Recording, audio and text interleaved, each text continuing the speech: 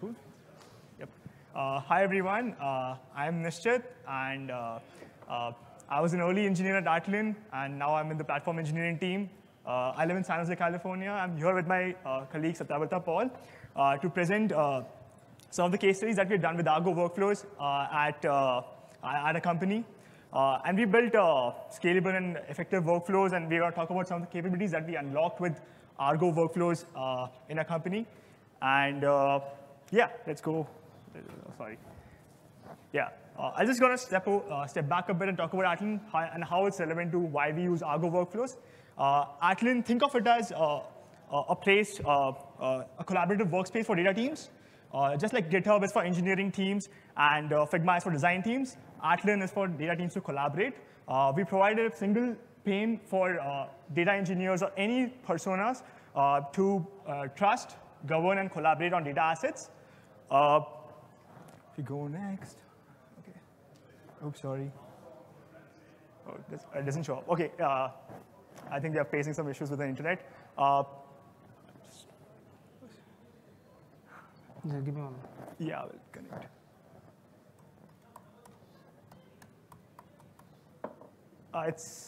It's fine, I guess. If it's.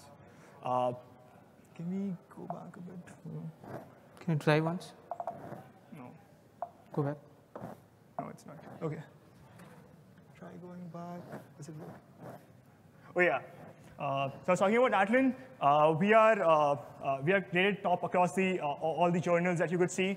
We are top right corner in the Gartner, the Forrester wave, and also top rated in the Gartner reviews. And we are powering data teams across the world.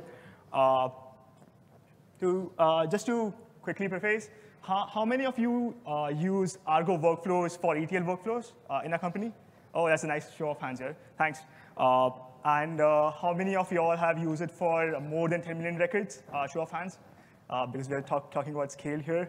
Oh, thank you. We have some folks from Pipelin also here. It's fun. At Atlan, we took a bold step a couple of years back to use Argo workflows for data processing. For all of us who know, Argo workflows was initially built for highly parallelized, orchestrating highly parallelized Kubernetes jobs. But we took the bold step to use it as a data processing for data processing workflows and ETL workflows. Yeah, if we go next. Previously, we also presented some of our internal tooling that we used at a company which is called Argo PM to manage Argo workflows, which is built on top of Kubernetes APIs. We did that at Amsterdam last year and also at Chicago, ArgoCon Chicago for using the Argo CD. If you go. Yeah, so Argo workflows, we heavily leverage Argo workflows for our marketplace. If you see, we have a bunch of connectors. We have more than 50 connectors, all of which is built using Argo workflows heavily. And let's go next. Yeah. What is the ETL workflow, right? Just for some of us, ETL is just extract, transform, load. Extract, you connect to your source, extract some metadata, in our case.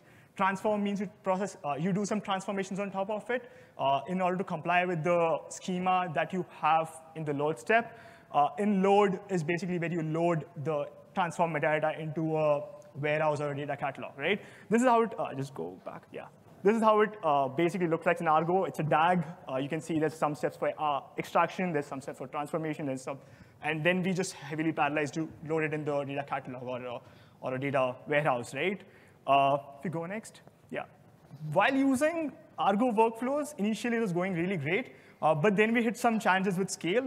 Our source volume was really clobbering up. It went from a couple of 1,100K or 500K to millions, 10 millions, and we recently saw a request for 100 million assets as well, which is bringing in 100 million assets from source, transforming it, and also loading it. That was a huge scale for us. So what we're going to talk about today is two pillars. One is performance, and the other is system reliability. Performance, when I talk about it, how do we perform well when there's so much state at source, right? How do we massively improve it? How do you provide good runtimes for our customers and manage the SLAs as well, right? So go next. So I'm going to cover performance pillar, and my colleague will cover the reliability pillar. In performance, when you run a workflow, there's always two categories of runs, right? One is when you run it for the first time, especially in the ETL workflows. Right? One is when you run it for the first time, and then once you have the subsequent run. What does first run mean? This is the very first run of the workflow, and there's no state, there's no context, nothing, there's no state stored, right? Subsequent is basically when you have some state stored, and we can leverage it to make the runtimes faster for the subsequent runs, right? Okay, let's go back. Yeah, that's about first run. The transformation step. So we realized that there was a single pod that we were using, a single process which was doing all the transformation. If you see, this is an example of a SQL universe where we are extracting databases, schema, tables, and columns. And we just had a single transformation pod, which is essentially a single process to transform all the data. And we realized this was taking about 95% of the time. There was one more insight here, that if we just did a benchmarking, we observed that for 100 million records, the transformation step itself was taking 22 hours, which is almost a day, right? And extraction was another beast of its own, right? So just to give a breakdown of SQL universe in our customer environment, it was about 95% of columns. If you have 100 set of estates, 95 was columns, 3 was about tables, and rest of it was database and schemas, right? So if you see a pattern here, if you're using a single pod, it's a good idea to just parallelize. The reason was transformation was reading from record files, transforming it, and writing to another file, right, which is more of I/O bound. We realized that if we could just cut down the scaled assets, which is 95% of columns, we parallelize it, we chunk it and parallelize it, and rest of it is handled by default, which is an existing flow. We could do some massive improvements here, right? So we did two things here, right? We chunked the column output records and into reasonable size chunks. In our case, we chose 10 million. In your case, you could choose any reasonable number after experiments, right? We did that. And after that, we leveraged Argo's looping capabilities. If you have heard about with items or with sequence, which allows you to loop over and spawn pods for processing purposes, right? That's looping. And we also did one more thing, synchronization. The reason we use synchronization is because you can't have the loop take over and just spawn massive number of workloads, right? You could have, if you choose a wrong size chunk, that could go up to hundreds and more of like workloads that you open, right? It will consume a lot of resources. So we use synchronization. We set it to 10. And here's a snippet. I'm sure it might not be visible because it represents a highly sophisticated workflow in a very simple, compressed way. But if you see, we are passing on a chunk size. And what we do is we also make sure we parallelize the column extraction step so that it extracts in chunks and gives us multiple files rather than single file to be processed later in the transformation. And then we do a with sequence. We know how many number of files are there, so we'll do a with sequence, and we parallelize the column transformation, basically. The impact, as you see, before it would take us about 1 hour, 38 minutes for transforming 10 million records. It would take us 22 hours for like 100 million records. It just massively came down with this parallelization. It was a very simple, novel idea, but we applied it with data workflows here, ETL workflows here. There's a small nuance to it. The file size that we choose and how we mount it also matters because you're going to incur S3, like the object store costs where you're loading it from. Also, the size of the file will take up a lot of the cost and the time to data transfer, basically. So that's about first run. But there's another challenge that when you solve the first run, you have subsequent run, right? Ideally, how would you do it is, in the existing flow, how would it exist is basically, you would extract the whole estate again. You know that some of it exists already in your catalog, so you want to compare, you want to do some diff on it, and then just update the catalog or the warehouse with some new modified assets, right? That's how it would work by default. But we noticed that there was a huge issue there as well. The extraction would take about 4 hours for 4 million assets in our case. And the processing would go up to like 1.5 hours, which is still a lot for us for a subsequent run. We've already taken much efforts to run the first run, right? So what we noticed was, yeah, exactly. We had to extract all the metadata. We had to do compare. We had to calculate diff. And we also had to load the diff metadata into the catalog to take a lot of time, a lot of runtime, right? So we realized some of the sources actually support or allow us to extract the update meta using system catalogs. They have system catalogs and tables, which provide the updated metadata or updated timestamp, where you could just use that time and use a marker and just extract the update metadata. You don't have to extract all of those things. So that's what we started doing here. We just, in the first step, we just extract the timestamp. If it doesn't exist, we just start from all over again, extract it, do the same processing, load it. But at the final step, we just store the final timestamp, which is after it succeeded, basically. So yeah, that's what we call as marker-based incremental extraction. What we do is just fetch the timestamp, change the DDL to use the modified to use the existing timestamp, process it. Oh, sorry, what happened? Yeah, I'm back. We have a lot of technical challenges today, I guess. I don't know. But this is a simplified version of the workflow that we built. It's basically extraction. We just have the timestamp to extract it, and we update the DDL that we send it to the source so that we just get the update metadata. And also, we use the just save the last timestamp so that we use the marker for the further extraction. This is how we solved the subsequent run. And it came down massively again. Like, this is, again, a simple idea that we implemented. And the extraction time would just come down to 15 minutes, and the processing would be 10 minutes. We also had to not store any metadata again in our state to compare it or calculate diff or anything. Also, it reduced the source being the single point of truth for us. We didn't have to maintain any state, as we said. The limitations, only few sources support this type of extraction because not all of the sources have system catalogs that have the update metadata timestamp. That is one. The second is the sync, which updates the system catalogs in the source, is also delayed. Snowflake has it 3 hours. Databricks has it like a couple of hours, which might be a limitation here in the approach. That's about the performance pillar of our talk. My colleague Satabrata will talk about the reliability pillar, how we solve some of the resource constraints that we are facing with the runs, the Argo workflows. Satabrata, take over. Yeah. Hi, everyone. Myself, Satabrata. I'm an engineer in Atlan, and I belong to the Atlan marketplace team. And some of the connectors I've built here. So today, I'm going to cover the reliability pillar out here. So when we talk about system reliability, the thing which comes in the mind is that, OK, we should be able to run our workflows in such a way that you trigger them and forget about it, basically, because, and also, it symbolizes a kind of a trust in the system that you do not incur failures, right, based upon whatever the state of your source may be. It may scale up in volume of assets. It may even change its own state. But the failures should not occur in that sense.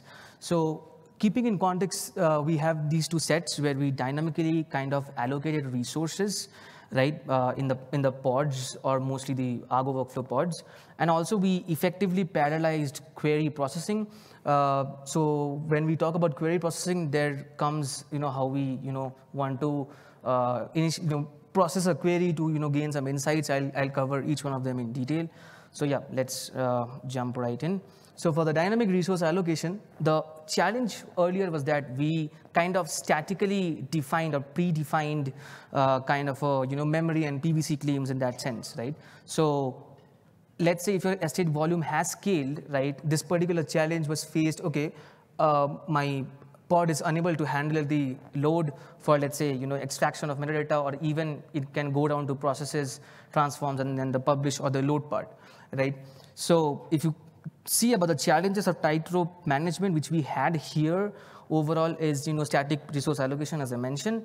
Other thing which was a bit of a concern for us is the cost-saving measure, because we, if we allocated more kind of resources, it basically costed us much more, right? And you use spot nodes for spinning up pods. The reason being for us to save a kind of a cost out here, and the way we kind of solved it is we kind of pre-estimated the amount of resources based on source volume statistics. What do we mean by that is that we kind of send a query to the source. We kind of justify, OK, what are the counts possible?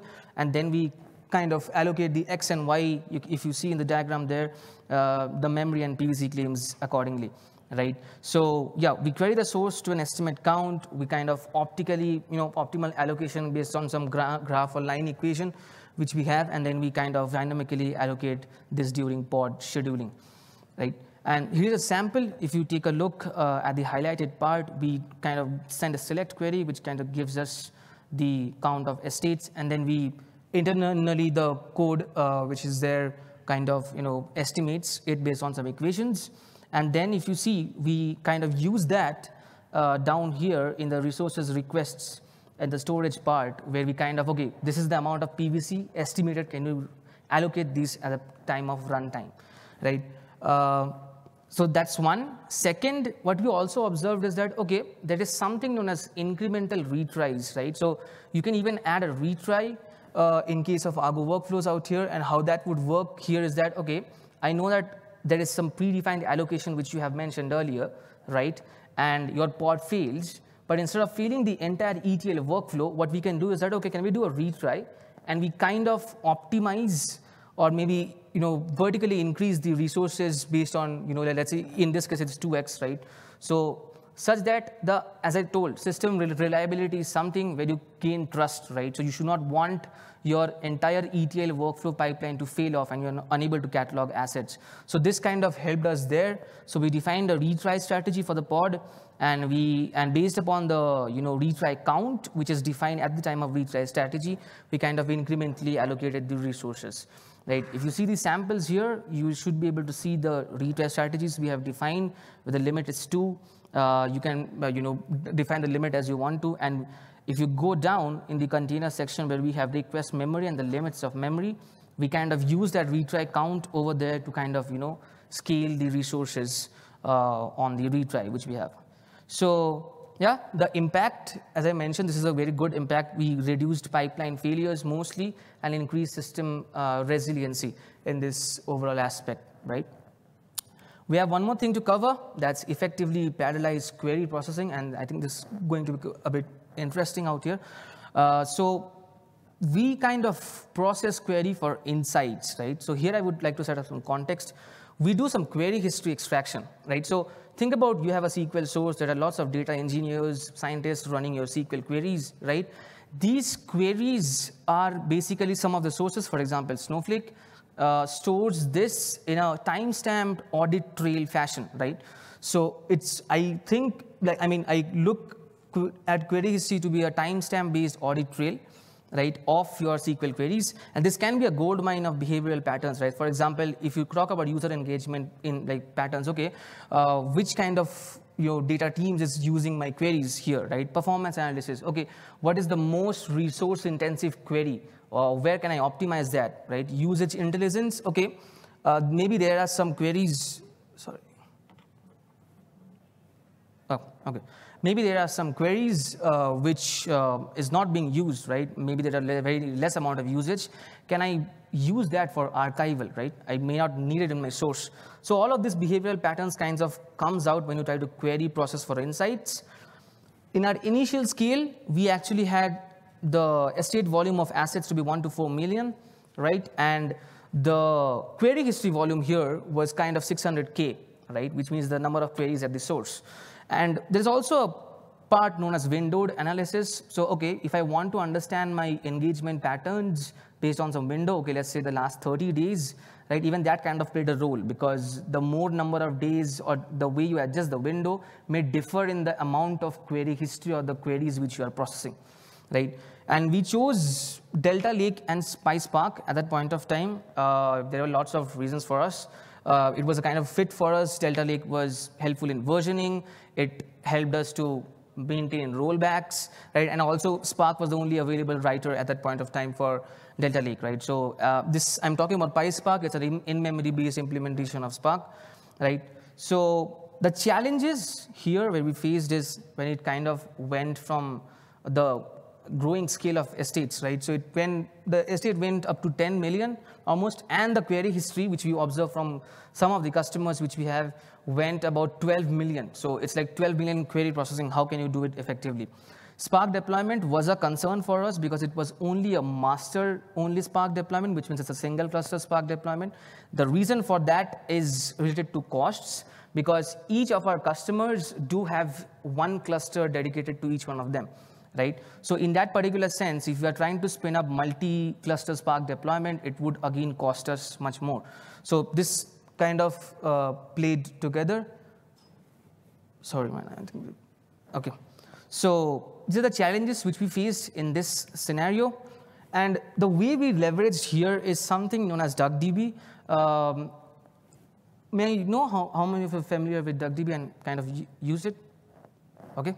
So we kind of chunked the parsing of the queries, right? That's where we chunked the first chunk, right? And each one of those parsing, when I mean by parsing is that, okay, let's get some JSON metadata out of it, right? Some kind of relevant metadata.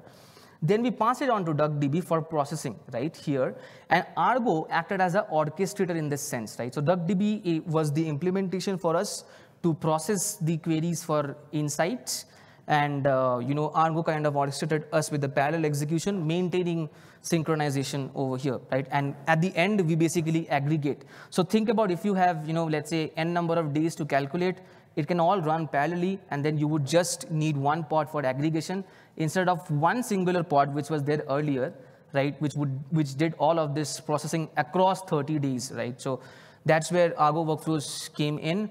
As I mentioned, it was kind of fast compared to PySpark because there was, initialization was pretty much okay. You use the Python SDK for DuckDB, and it kind of handled 3.3 GB Parquet files per pod, right? So DuckDB kind of made sure your JSON has been implemented in a Parquet fashion.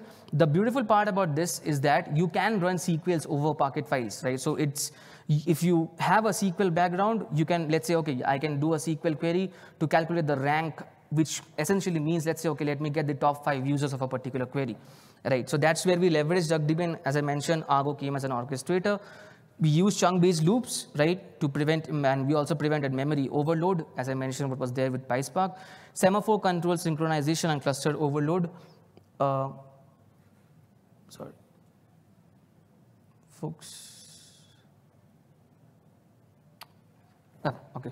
So, yeah, the cluster overload, because think about if you're scheduling pods on of a cluster, right? So semaphores of Argo kind of helped us. Okay, we do not want to flood the cluster with number of multiple pods. Can we do it in a more synchronized manner such that, all kinds of pods are scheduled properly? So the impact, it was pretty much impressive. If you see the experimental observability, that's the single node EKS cluster, which we used, and it was kind of 2.3 times faster than PySpark. From a production observability perspective, the pipeline success rate kind of increased from the failure from 78 to 96.5. We had one of our customers where we observed this 2 million assets runtime cut.